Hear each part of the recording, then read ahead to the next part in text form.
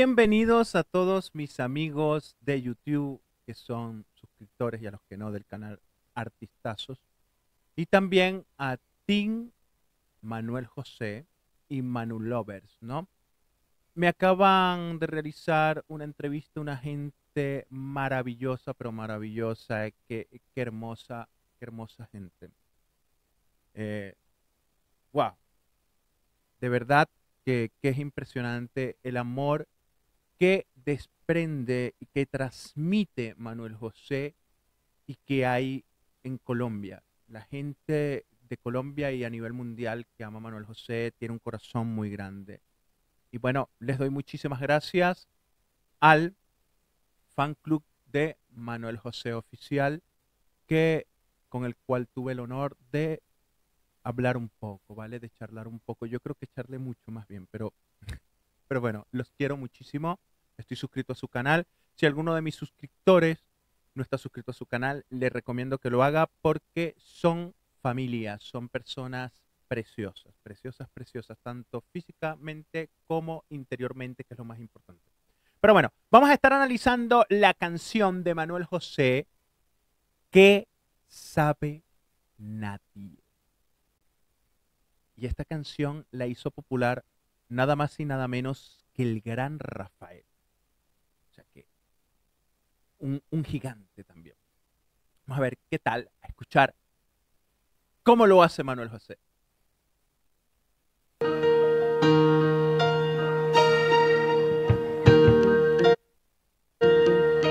De mis secretos deseos. Qué hermoso. Vibrato. De mis secretos deseos. Él canta así con el corazón siempre. Qué hermoso canta. ¿Vale? Voy a quitar aquí un poquito, creo que están los subtítulos. Se activa, no sé por qué se activan solo, pero bueno, seguimos. De mi manera de ser. Está utilizando un poquito del sonido nasofaringeo. De mis secretos deseos, de mi manera de ser. Él utilizó una colocación un poquito más nasofaringea. En el caso de Rafael, aunque voy a analizar a Manuel José, pero Rafael lo hace un poquito más oscurecido y redondeado. De mis secretos deseos. Manuel José lo hace con un poquito más de tono, ¿vale? Y lo hace precioso. De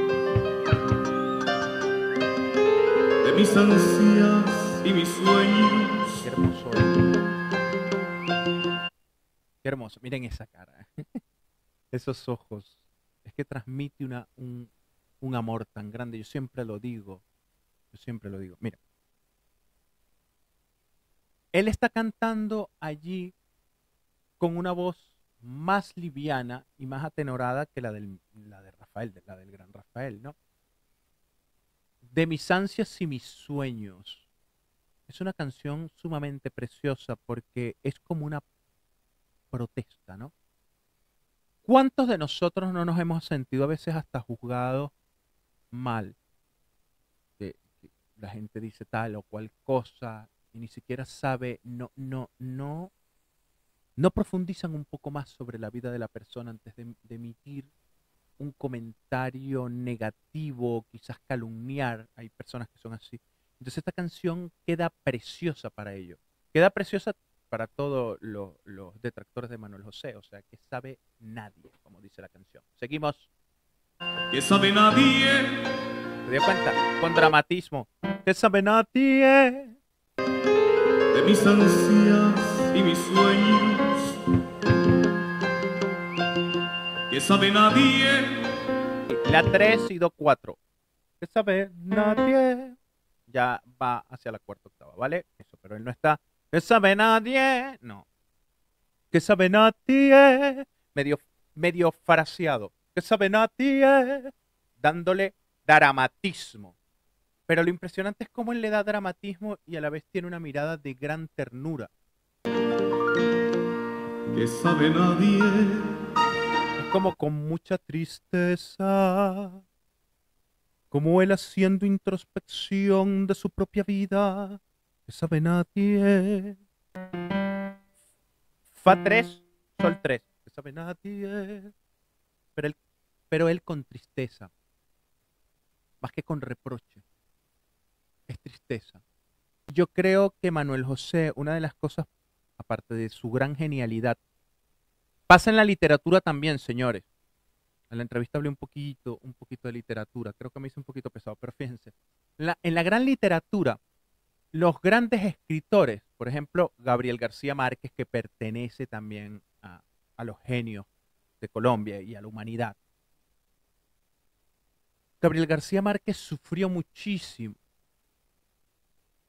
padeció muchísimo antes de que 100 años de soledad le diera el auge que le dio. Y aún después de eso, también sufrió en la fama.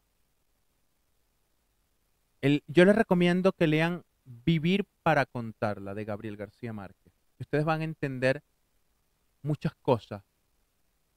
La parte existencialista de los intérpretes, cantantes como Manuel José, escritores, porque todo esto, este arte está relacionado. Recuérdense que las canciones son como poesías, pero cantadas, con melodía, música. De mi verdadera vida Utiliza nasofaringio de mi verdadera vida. Lo hace un poco más fraseado. Hacerla es como que cantas un poquito, se dice coloquialmente, es que canta como que estuviera hablando. de mi forma de pensar. Qué hermoso, como redondeza tan perfecta. Pero las redondea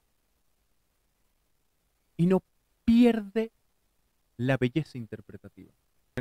Sin caer en el de mi verdadera vida. No. De mi verdadera vida. O sea, tiene una imposición perfecta en su interpretación. Seguimos. De mis llantos y mis risas. Escuchen en el llanto. De mis llantos y... Qué hermoso mi llanto. Es como que te susurrara. Te estoy diciendo que he llorado. He llorado y he llorado mucho. Y ustedes no lo saben. ¿Qué no? y risas que sabe nadie. Qué hermoso esa nota. El Fa 4, pero lo hace precioso, precioso. Nadie. Que sabe nadie. Belting, Belting, pero con un brillo, la colocación perfecta. Un Re 4. Que sabe nadie. Fíjense cómo él se inclina para sacar más proyección. Eso me lo han dicho ya varios profesores de ópera cuando estudiaba con ellos, ¿no? Algunos decían inclínate hacia adelante y presiona el abdomen, algunos haz como si fueses a hacer una sentadilla, algunos otros, en la técnica extrema se utiliza la separación de los pies como más o menos hizo él, pero hacia atrás para hacerlos sobreagudos. Fíjense, se los voy a mostrar otra vez. Miren. Que sabe nadie. ¿Se dio cuenta? Que sabe nadie, que sabe nadie.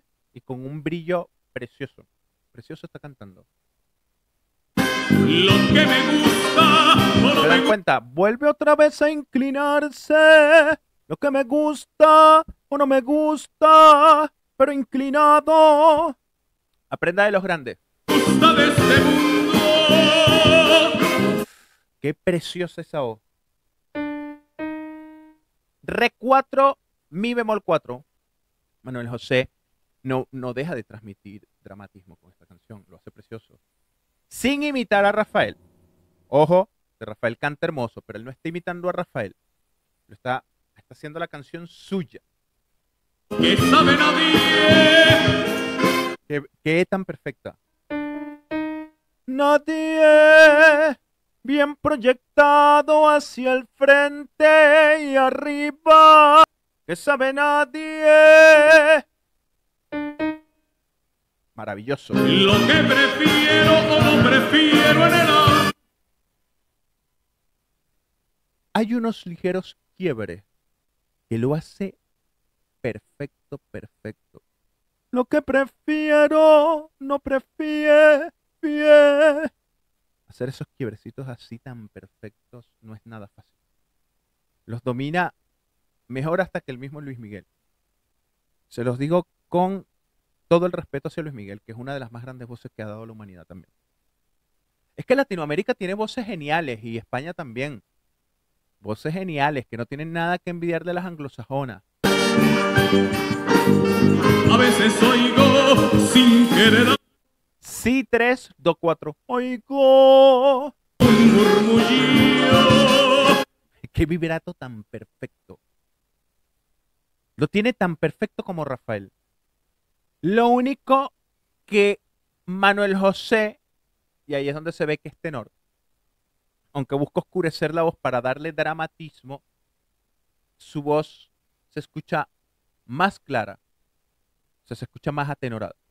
Yo le estaba diciendo eso a mi querida Nancy, a esta chica maravillosa que hizo una entrevista que me hizo sentir tan en casa que me puse a hablar como que si estuviera hablando con una hermana y eso, o sea, le decía que no es igual escuchar ustedes de un teléfono celular a que usted colocarse, estos cascos son sencillitos, ¿vale? Pero con todo y eso, desde una tarjetita de sonido y este casco, y que le aísle un poco del ruido exterior, se van a escuchar muchísimo mejor los matices de la voz de cualquier artista. Muchísimo mejor. Y si tiene unos cascos más caros, pues mejor todavía. Pero les digo esto porque allí se puede percibir mejor los matices. Y él tiene un timbre más atenorado y liviano que el de Rafael, ¿vale? Y no hago caso y yo me río y me pregunto. Pero lo hace muy bien. Es un Re4. Y tiene por momentos, se le nota la influencia de Rafael. También comenté eso porque lo vi en una entrevista donde él dijo que él cantaba de Sandro, en Nino Bravo, de Rafael. Esos fueron sus maestros. O imitación. El gran arte se nutre de arte que lo antecedió. Sí, por ejemplo, en literatura, el desaparecido de Kafka se nutrió de la América de, madre mía, ahora se me olvidó el nombre, de Dickens, Charles Dickens. Gabriel García Márquez se nutrió de todos esos grandes genios, incluyendo a Frank Kafka. Él admitió que la metamorfosis lo inspiró muchísimo, y también Juan Rulfo, con Pedro Páramo y el Llano en Llamas. Estoy hablando precioso, madre mía. Entonces, y Gabriel García Márquez, impresionante. Mozart precedió a Beethoven. Beethoven se inspiró en Mozart. Y así sucesivamente. Y eso no quiere decir que son imitadores. Ojo, ojo. ¿O es que usted cree que la originalidad parte de la nada? No, no. Lo que sucede sí es cierto que cada intérprete, por más que busque o tenga la influencia de grandes artistas, como es el caso de Manuel José, que se nutrió del arte maravilloso, del más grande, no va a sonar igual porque el intérprete lo va a hacer, el verdadero intérprete como es él, va a transmitir lo que él siente de acuerdo a cómo él lo percibe, por más que tenga influencia de Rafael, porque sí tiene influencia de Rafael también. Tiene influencia de los más grandes, pero ahí su interpretación es única. Que sabe nadie. No sabe nadie y se sigue inclinando hacia adelante, pero no como el nivel del habla para evitar la contracción abdominal, sino precisamente para darle más apoyo. Es lo que nos piden en la ópera y en los mariachis. En fin, mi bemol 4. Yo mismo muchas veces sé que quiero. Wow, qué maravilloso. Se nota la influencia de Rafael. Lo hace, pero lo hace demasiado genial. Mi bemol 4 todavía. Que sabe nadie. ¿Se da cuenta? Por Mira lo aquí, que- mire aquí. Cómo contrae el abdomen. Apoyo costo diafragmático. Si yo mismo muchas veces sé que quiero. Está apoyando el sonido, como cuando usted construye un segundo piso. Necesitan las bases firmes, porque si no hay una base, se caería el sonido. Que sabe nadie. Mire. ¿Vio? Observe. Vea que él apoya como los cantantes de ópera. Seguimos. Por lo que vibra de emoción mi corazón. Oh, qué hermoso. Por lo que vibra de emoción mi corazón. Ese agudo allí es Fa4. Señores, barítonos livianos y barítonos al uso. Esta canción la pueden cantar hasta los bajos. Porque por lo que estoy viendo tiene hasta un Fa4 de momento. Un bajo bien entrenado la puede cantar con una voz más oscura. De mis placeres y mis... Me encanta esa parte interpretativa. No solo, ahí sí se le nota en la cara ya más como en reproche, dramatismo. Dice de mis placeres y se agarra hacia el abdomen como que fuera a darle amor a una mujer, ¿no? Magnífico, me encanta. No había visto tanto dramatismo ni en Rafael de esa forma. Por eso les digo que tiene influencia de Rafael, pero él lo está haciendo a su manera. Sentimos deseo. Fíjense, apoya, miren el abdomen, está apoyando. ¡Oh! De eso que sabe nadie, ¿Qué? Ahí son sol 4. sabe nadie. Wow, qué bello. No sabe nadie. Re y mi bemol. 4. Que sabe nadie. Mina con un vibrato perfecto en ese mi bemol 4. Qué hermoso toca esta sinfónica, precioso. ¿Qué es lo que ocurre? Que muchas veces YouTube, como la música, la penaliza mucho si la percibe, por eso es que yo adelanto y entro más con el artista y ruego disculpen que tenga que detenerlo tanto. Excepcionales músicos. De aquello que me preocupa. Oh, qué hermoso. Miren, se toca hasta así como pensativo. Sol 3. Que ni me deja dormir. Que ni me deja dormir. Lo hizo más liviano que Rafael. De lo que mi vida busca. Me encanta su vibrato, pero qué impostación tan perfecta tiene. Ahí se le pareció un poquito hasta Nino Bravo. Con Nino Bravo hacía los graves de tenor dramático muy bonitos. Seguimos. Eso que sabe nadie. Qué hermoso. Y además. Qué hermoso eso. Que sabe nadie. Sí, 3, do 4. Nadie. Dice hablandito. Y además, pero ya con un timbre más atenorado. ¿Qué le importa a nadie? Me encanta, me encanta, me encanta, me encanta. Ay, me encanta esa parte. Sí, porque yo la canté un poco, que hubo alguien que me dijo, profe, se ve que está cansado. Sí, he dormido muy poco. Pero más que todo es el frío. Uf, el frío, la mayoría me dice, ay, qué rico, profe, el frío. A mí no me gusta el frío, pero en fin.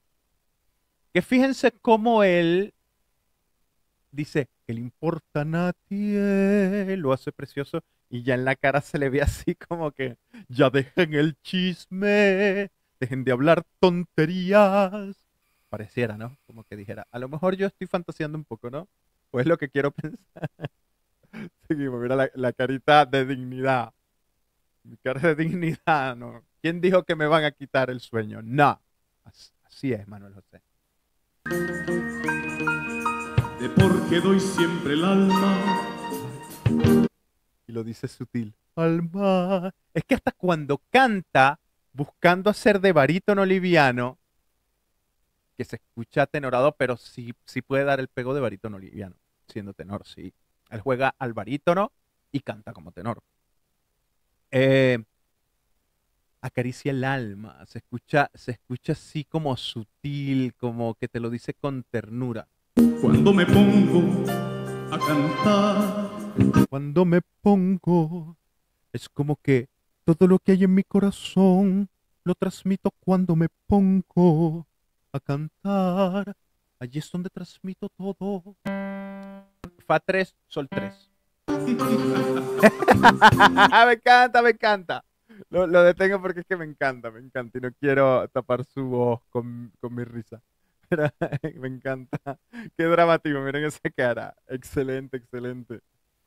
A ver, que el canto no solo es transmitir con la voz, sino la interpretación corporal, y él la tiene muy bien trabajada.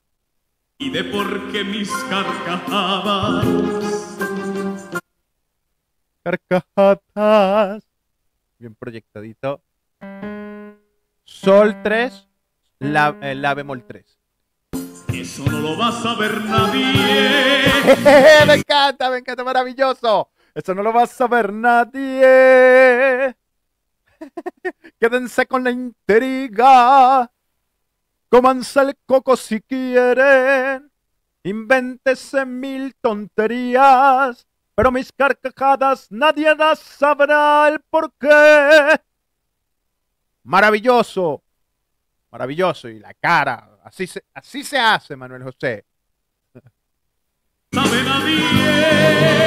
Que sabe nadie. Sigue el apoyo costodiafragmático.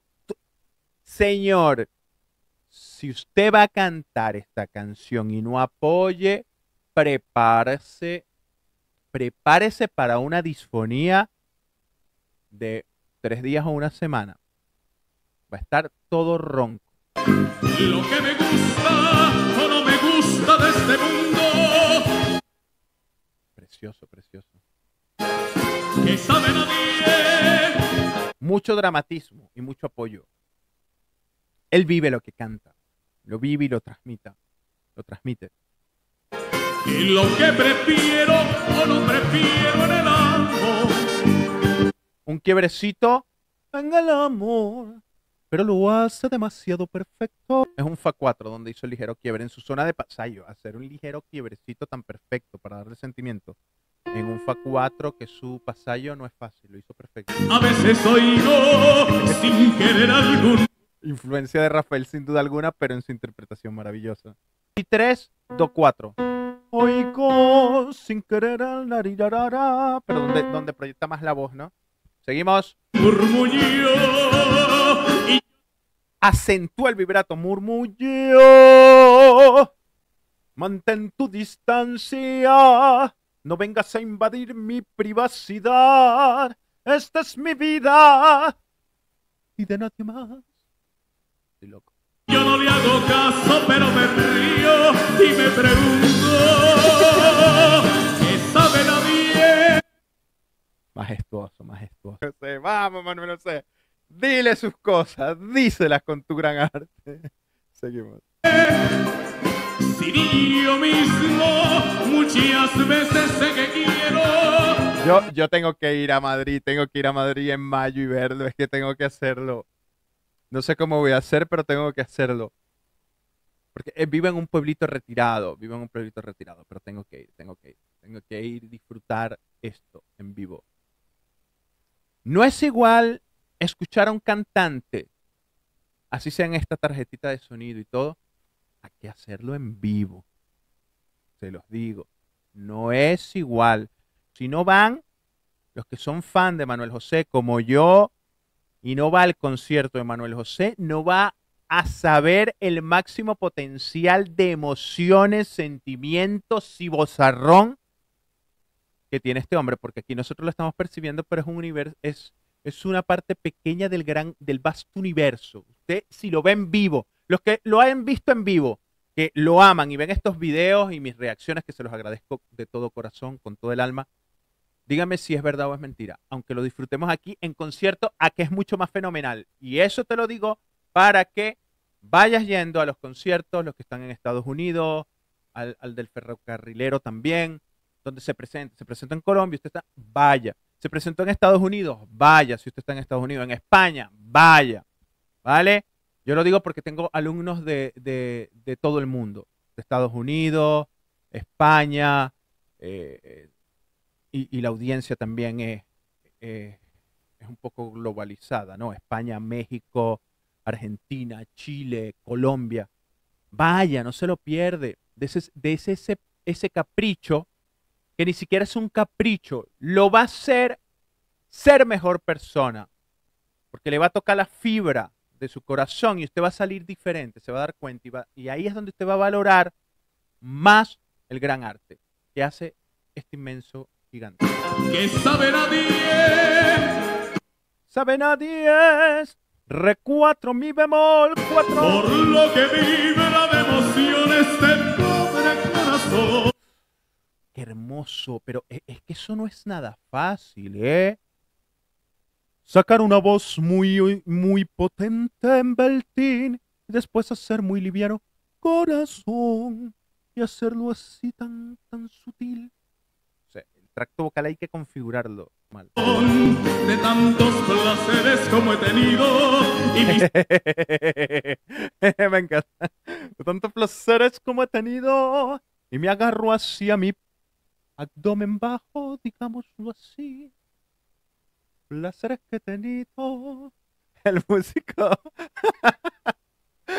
el pianista, ve así como que, Manuel, no sé, no digas cuáles son porque a lo mejor muchas novias, no, bueno, es broma, él se ve que es un encanto, pero a ver, con ese vozarrón y esa personalidad no me extraña que tenga muchas chicas admiradoras de su canto y que quieran ser sus novias, o sea, no me extrañaría, pero para nada.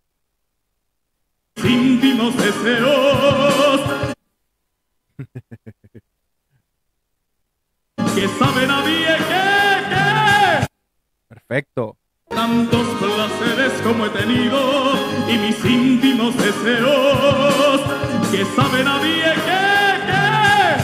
que sabe nadie.